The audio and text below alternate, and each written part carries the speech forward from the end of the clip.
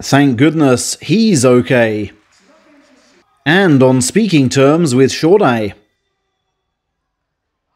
But was it wise to go around with Takakeisho so soon after concussion? As if Uda can answer that with any degree of detachment. Think where he was 2 years ago. How miraculous these matchups must seem now. Perhaps here today and gone tomorrow. And as Keisho looked so wobbly yesterday, Uda even fancied his chances.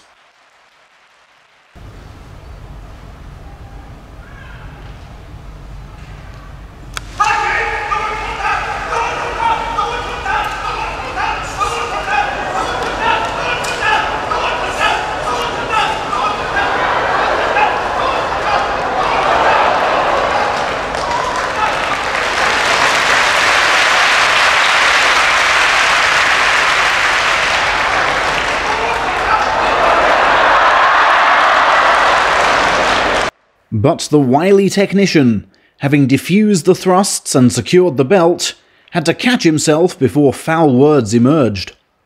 Those feet flew upwards far too early, suggesting a golden chance to win against a man leading him 7-1 had been blown.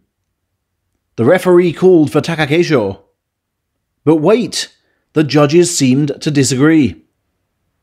And look, an Ozeki in serious stamina trouble, and hardly in the mood for this.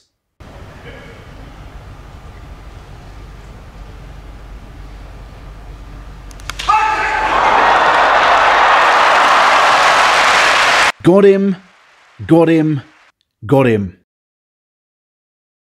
You've seen this photo before, I think. June 30th, 2019. The day on which Uda posed with fans before a golden screen, much like the one for his interview when defeating Terunofuji. You belong in front of a golden screen, we reassured him.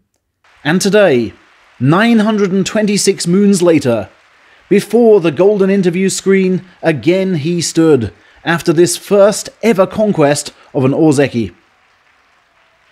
I was just so absorbed in the fight that I don't know what happened, Uda insisted to NHK, perhaps to avoid embarrassing the Ozeki, and one from his native Kansai. Yesterday, for safety's sake, you half hoped he'd pull out. But today, how can he? Having showcased the power of sumo to send thousands of people home happy.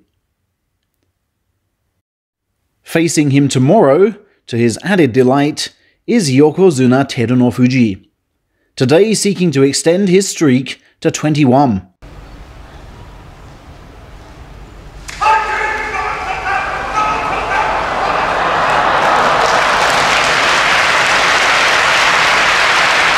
Let's keep a count now, folks. This could roll on for months.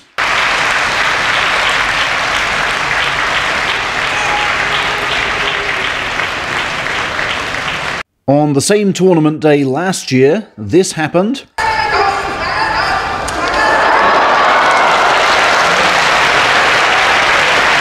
And today,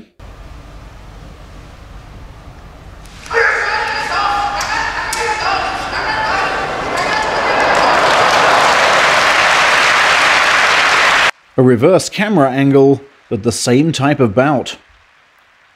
I wanted to choke off his momentum, but couldn't get a left grip, said a Shodai drowning in his own tactics. The first win this year in my trademark style, said Dai Eisho. Let's try to rally now. The coolest sumo today, in more than one sense, was displayed by new Mr. Icepack Mitakeumi. Once that inner right formed, it was a joy to watch. The knee bend, foot movement, trailing leg, shoulder angle, clamp and block combined, everything done to perfection. For the first time since starting this channel, around 4 years ago this week, I want him to be Ozeki. And equally worthy of the cameras,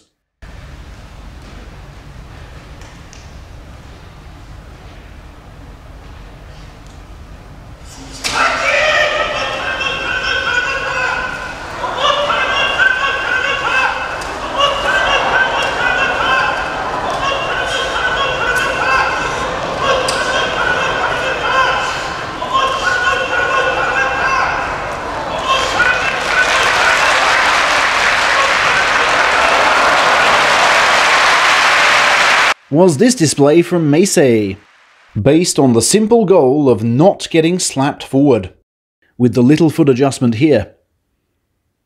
And in the final moments, did he actually bully this far heavier man?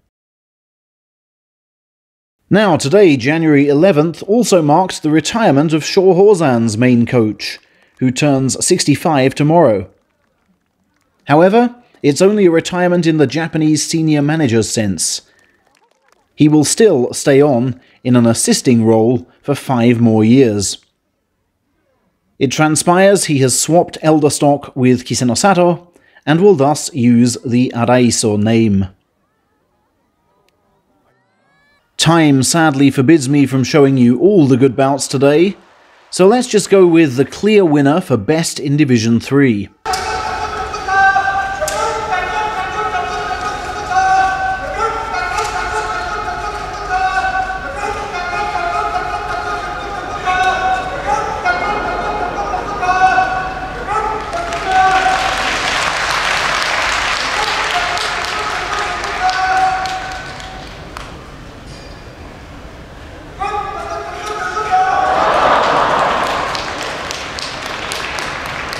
Niono-umi narrowly outlasting Ichiki. And finally, on this day of coverage with a very personal tone, another story. On a cold December night last year, in the darkness of Takasago Stable's back alley, or Belt Theft Way, did I come across Takuma Ishizaki. Really I did. Were I making this up, I'd have said Asanoyama. And while I marvelled over how stocky Ishizaki looks up close, he talked me through this bout here. Too right those false starts were deliberate, he said with sad eyes. They messed me up inside, had me beat before the fight began. I suspect today's foe Fujiseiyun simply watched the clip rather than bugged our conversation, and took a suitably studious approach.